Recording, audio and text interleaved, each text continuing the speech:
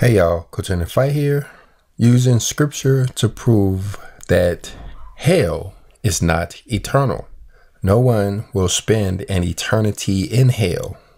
It turns out it's all a big misunderstanding. And in this video, I'm going to use the King James Version of the Bible as well as the concordance in order to prove it. We're going to be looking at the scriptures that talk about the so-called eternal punishment or the eternal judgment, and we're going to be looking at the concordance at where they're getting that all from, and then we're going to look up the Greek words that was used to prove that hell is not eternal. It's not an eternal damnation. But first, we're over here in the Third Testament of the Bible, which is where this all started. In one of our recent videos, we were looking in chapter 38 of the Third Testament of the Bible, which is all about the three testaments of the Bible. You've probably heard of the Old Testament and the New Testament, where it turns out there's actually three testaments to the Bible. There's what we know now as the Third Testament of the Bible. And in that series, we were talking about why we have three testaments, where they came from, who wrote them, their significance and importance of the Third Testament. And toward the end of that mini series, it started talking about why people are rejecting the Third Testament. And one of the verses was this one here, verse 33, which talks about the confusion that arose from misinterpretations of the Old and the New Testament. It says that these people who had misinterpreted the scripture had went on to impose their analogies on humanity. In other words, they taught misinterpretations, an adulterated form of the scripture. And then it goes on to talk about how this Third Testament of the Bible is here to clear up some of this confusion, actually shine light on the darkness of those misinterpretations. Like, for instance, the ones we're talking about in this class, which will not only include hell lasting for an eternity, but we're also going to be touching on reincarnation, resurrection, and praying for our departed loved ones. This all is coming from a comment that we recently got on these subjects, but we're going to use that comment in order to prove exactly what it's saying here in the Third Testament, and how there are those who are rejecting the Third Testament because it does not meet the criteria, or it's not in agreement with what people have come to understand from the Old Testament and the New Testament. In other words, because the Third Testament doesn't agree with their misinterpretations, instead of correcting themselves and stop leaning on their own understanding, there are many who are rejecting the Third Testament, as if the scripture is somehow in error, as if somehow they are smarter than the word of God and can use their own judgment to discredit the Third Testament because it doesn't live up to what they think, feel, and believe. It says back in verse 31 of this same chapter that these people are blinded by their misinterpretations, which is causing them to have a hard time finding the truth in the Third Testament of the Bible. But anyway, let's get on with it. We're looking over here at the comment, and normally I like to address one subject at a time in our videos. So in this one, like I said, I'm going to be focused in one area, and I may end up doing a full video to cover the other subjects that he brings up in his comment. Like this, what he talks about speaking to the dead. Matter of fact, let me go ahead and read it. It says, the Third Testament is definitely something I am trying to get discernment on. And by that, I'm assuming that he's saying he's trying to understand if it is legitimate or not. He goes on to say, it talks of speaking to the dead and reincarnation and hell, just to name a few, differently than the two errors. He says, scripture does say, do not speak to the dead, and that hell was for eternity.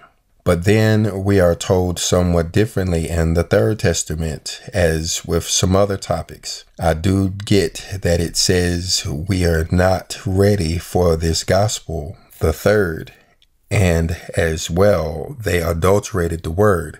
But in the scripture, we are also told not to believe any other gospel as well, and that the enemy walks around as an angel of light, that hell was for eternity, where the worm would not die.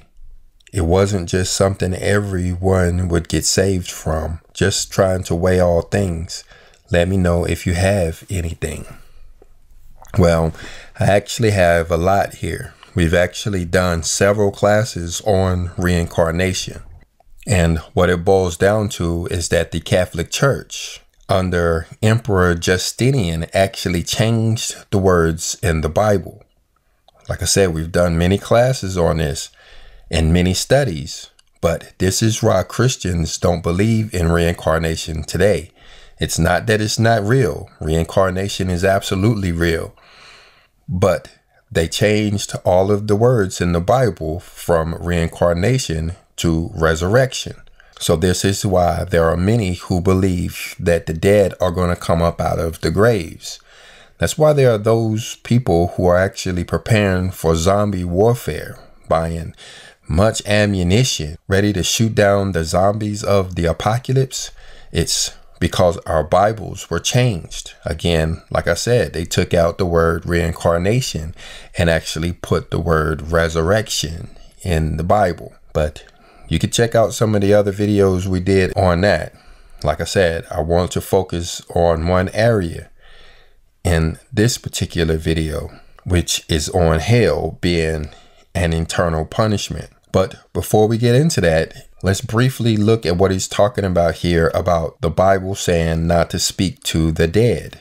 That's actually not true at all. What the Bible tells us to do is not partake in necromancy or fortune telling or interpreting omens or sorcery or the charming of spirits or any of those other things that are considered an abomination to the Lord. The scripture doesn't talk anywhere about speaking to the dead. It's more talking about allowing the dead to talk to us.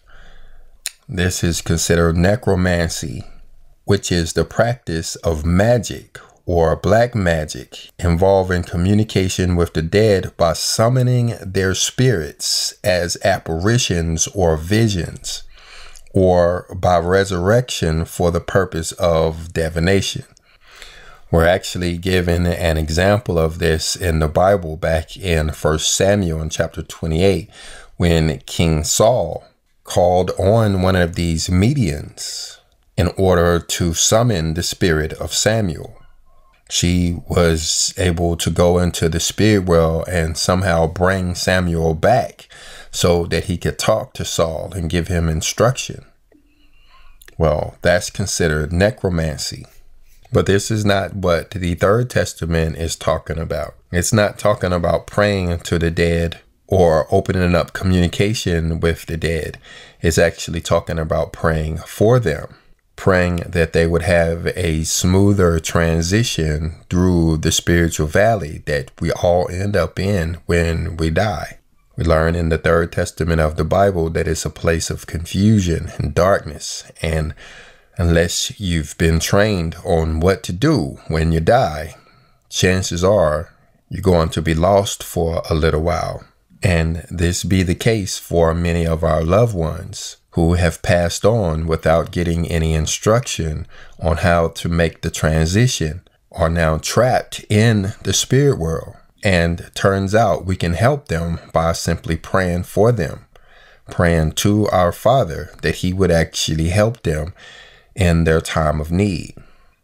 It's a way of performing charity for our absent brothers. And it talks about how they can hear us when we pray for them. But the difference between that and what our commenter is talking about is we're still not allowed to hear from them. It's just a one-way communication to our Father as we try to help our loved ones that are in the spirit world. So it's a little bit sad that our commenter is confusing that with necromancy. or witchcraft to pray for his loved ones that are trapped in the spiritual valley, especially when the Third Testament says that when he reaches the spiritual valley, they were going to question him on why he didn't help them, why he didn't pray for them. And what it boils down to is a misinterpretation, an error in his analysis, confusing praying for our departed loved ones as necromancy or witchcraft. That's what the Third Testament is talking about when we're basing its truths on the criteria of our misinterpretations. But anyway, let's get into the heart of this video, which is about hell being eternal. That's why I really only like to talk about one subject in the video, because there were some who came looking for a reason to discredit the Third Testament of the Bible and have found that reason even before we get into the meat of the video. But you know what they say, haters are going to hate. No matter what we say, no matter how much truth we present to them, they're looking for a reason to discredit the scripture, justifying their lifestyle of unrighteousness. And for that reason, they are turned over to delusion. Wisdom is timid, like we learned in the first few chapters of Proverbs. She's not going to force herself on anybody. And if you like mistruths, wisdom is going to go somewhere else and hang out. But anyway, let's jump over here and let's look at a couple of websites that talks about, is hell eternal? Like for instance, gotquestions.org. And we're going to look at a few other websites just looking for verses that they pull out on the subject. I went down through the verses looking for the ones that they mention that talk about hell being eternal. Like for instance, Matthew chapter 25 and verse 41, which in the ESV says, "Then he will say unto those on the left, Depart from me, you cursed, into the eternal fire prepared for the devil and his angels." Now, notice that this translation does say eternal fire. Matthew chapter 3 calls it an unquenchable fire, which is not quite the same. But we can see the relationship between unquenchable and eternal. And then you have Revelation chapter 20 and verse 10, which says, "And the devil who had deceived them were thrown into the lake of fire and sulfur, where the beast and the false prophet were, and they were tormented day and night forever and ever." And then we have several verses that talk about eternal life, but those are the few from gotquestions.org that talk about hell being eternal. And then we see them also used in Christianity.com on the subject, why is hell eternal? But it's the same verses used in crosswalk.com and christianswanttoknow.com. So as it turns out, there are very few verses in the entire Bible that talks about hell being eternal. There's Mark chapter 3 and verse 29 that talks about eternal damnation. There are plenty of verses on eternal life, but there's very few that talk about judgment, like in Hebrews chapter 6 and verse 2. And then we have to go all the way to the book of Jude to find another verse that we could use in this subject, and that's verse 7 that mentions eternal fire. And then we have the other verse from Revelation chapter 20 and verse 10. But let me show you how these are actually related. When we look up Revelation chapter 20 and verse 10, and we look at the end of the verse that talks about forever and ever, we don't see that in the Strong's Concordance. What we actually see is ages of the ages. It says, "They will be tormented day and night to the ages of the ages," where the King James Version said forever and ever. But notice here the word in Greek is Strong's number 165, which to me seems like it's pronounced eon, which means a space of time or an age. So that's why the Strong's Concordance says ages of ages instead of forever and ever. Well, those aren't the same thing. An age is not infinite. Eternity is infinite, but an eon only lasts for a set period of time, just like this eon, which definition is a space of time or an age. So that's actually a misinterpretation. To say forever and ever is not actually correct. It should say more like the Darby translation, which says ages of ages, or the Voice, which says throughout the ages, or the Wycliffe translation, which says worlds of worlds, or the Young's literal translation, which says ages of ages. Well, let's look at some of these other passages that talks about hell being eternal, like Mark 3:29. When we look at the concordance, we don't see forever or eternity or anything like that. We also see Strong's 165, which says age. When we look at the concordance for the word eternal, we see Strong's number 166, which is another form of the word eon or aeon, saying age long. But notice that its root word is the same as what we saw in Strong's number 165, which is aeon. Notice that aeon doesn't use the word eternal, but only says a space of time or an age. And even though it is the root word of aionios, the translators chose to put eternal there. Instead of saying a period of time, they chose eternal, which would imply eternity. So what we were being told is that this punishment period, this fire, this judgment would last for a very long time. But what we're not being told is that hell is eternal. That's actually a misinterpretation. So as it turns out, the translators of the King James Version and many of the other translations took the word eon and translated it to eternal, which is not the same at all. But when you look at Romans chapter 20, you find something else very interesting. And that is down where it's talking about eternal power. It doesn't use Strong's number 165 or 166, but we see Strong's number 126, which is an entirely different word altogether, pronounced something like aidios or something like that. But notice that it is eternal or everlasting. But this verse is not talking about heaven or hell or eternal life, but it's talking about the eternal power of the Godhead, the everlasting power of our Father. And we know for sure that it is eternal. It's never going anywhere. We know for sure that his power is infinite, but notice when they talk about his infinite power or his everlasting power, there's a whole different word there altogether that doesn't sound like or look like eon at all. And the reason why is because it's not talking about the same thing. Now, in this verse, we're actually talking about something that's infinite, something that is eternal, something that will last forever. And that's why there had to be a different word. And why wasn't that word used to describe hell? Because hell is not eternal, turns out. And we learn this in the Third Testament of the Bible. This book is clearing up many misinterpretations like this. I mean, it wasn't our commenters' fault that the translators chose to use eternal when describing the torments or the punishments, just like it wasn't his fault that the translators used resurrection instead of reincarnation. But it is his fault if he rejects the Third Testament, which is actually clearing all of that stuff up.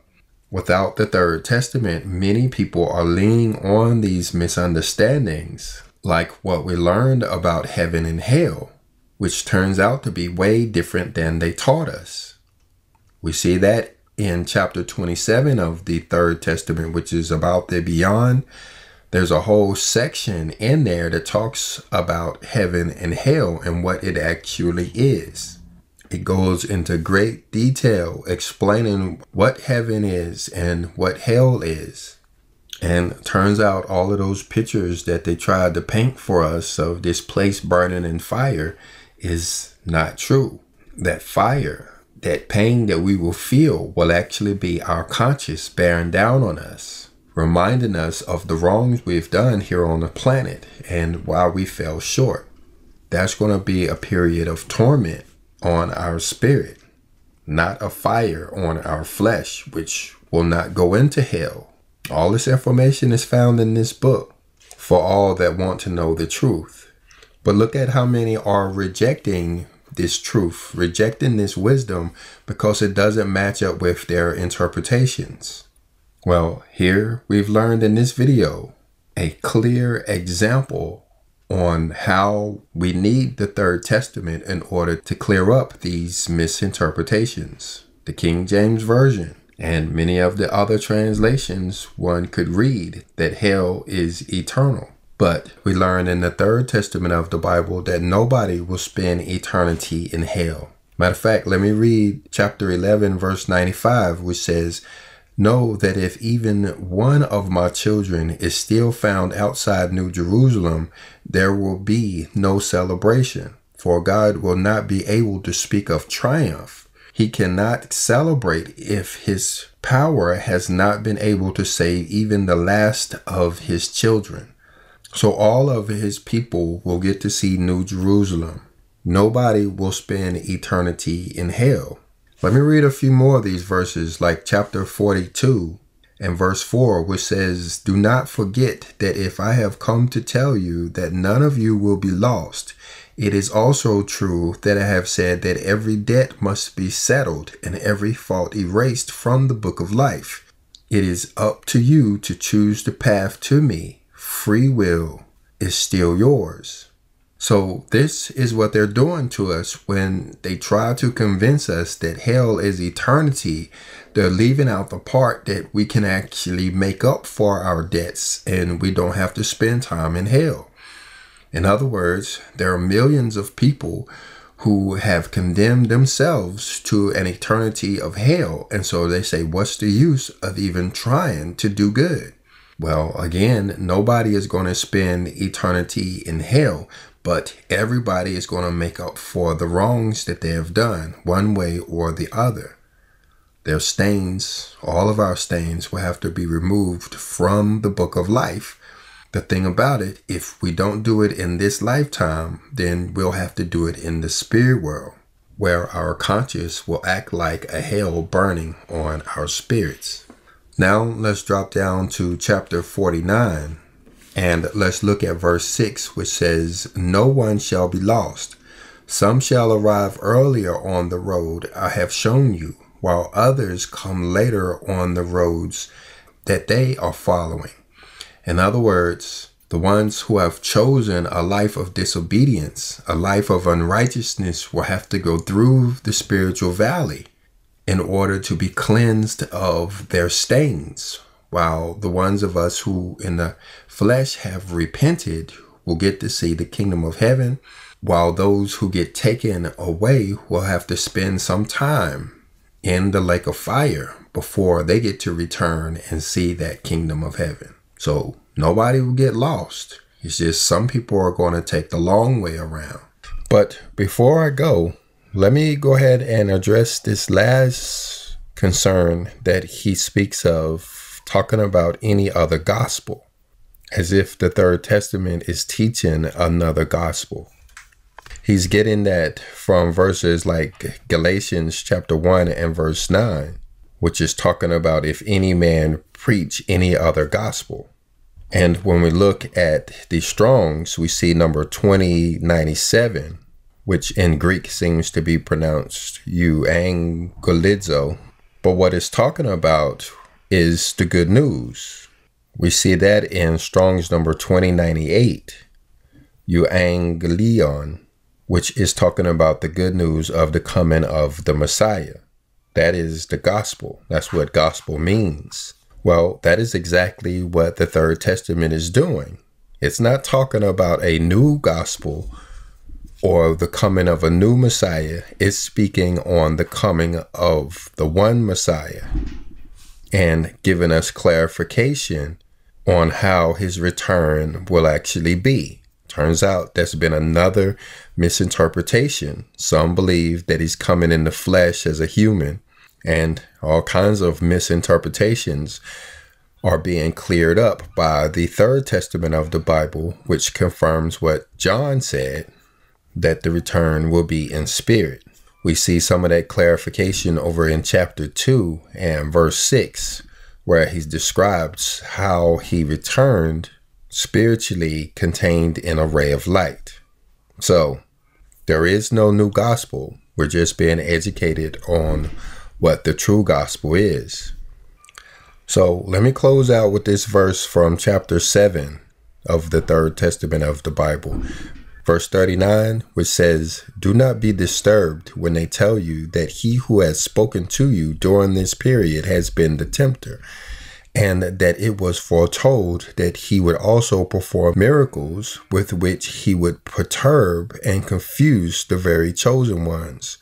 Truly I tell you that many who think in that way about my manifestation will be those who actually are in service of evil and in darkness, although their lips try to assure you that they are always speaking the truth." So when somebody comes and try to tell you that the Third Testament is deception or is not true or is not of our Father or anything like that, understand who these people are. Some of them are just confused and some of them are new to the scripture and they'll catch on eventually. But some of these people are actually in service of evil and in darkness, even though they try to act like they're the ones speaking the truth. But we recognize the tree by its fruit. So let's go on. So that's 3 reasons that our commenter has given as to why he doesn't believe in the Third Testament. But we've proven all 3 wrong here now. And again, this is why we need the Third Testament of the Bible, because there's many confusions like this, many misinterpretations, many misunderstandings that we have been living with all of this time. But praise our Father in heaven, we do have the Third Testament of the Bible, which is allowing the truth to finally come to the light, at least for those who want to see it. If you got any other questions or concerns or anything, please put them in the comment section below, and I'll see you down there.